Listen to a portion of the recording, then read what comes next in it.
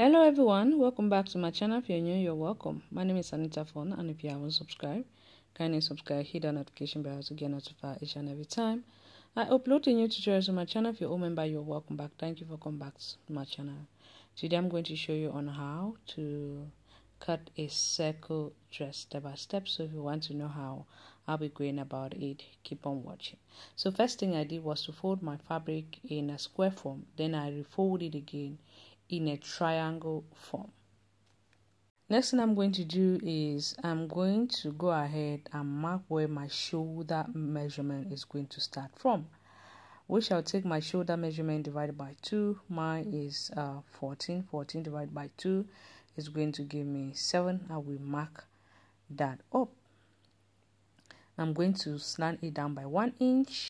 After slanting it down by 1 inch, the next thing I'm going to do is that 7 inch I use on my shoulder, I will mark it up here as well. Then I'll go ahead and connect it up like that.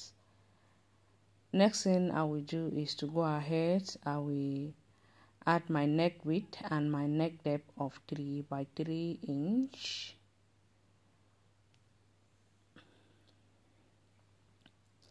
Connect that up. Then I'm going to go for the back of 1 inch and connect it up. I'm going to connect my shoulder slant. Then I'll go ahead, take round my bust, which is 34 divided by 4. It's going to give me 8.5. I will mark that up.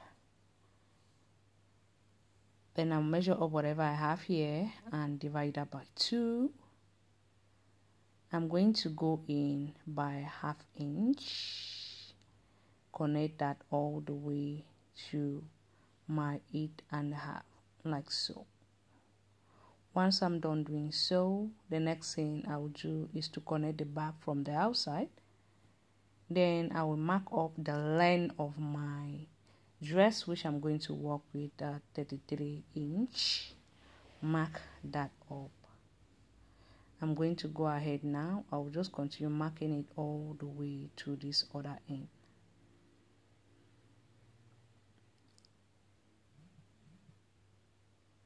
Once I'm done doing so, I'm going to go ahead. I'll be connecting it up like this. Then at this point, I'll connect it up like this. Or you can go ahead, depending on how open you want it to be. At the downer part, you can connect it straight. You can give it all the way to the end. This is what I've just done here. I'm going to go ahead and cut that up.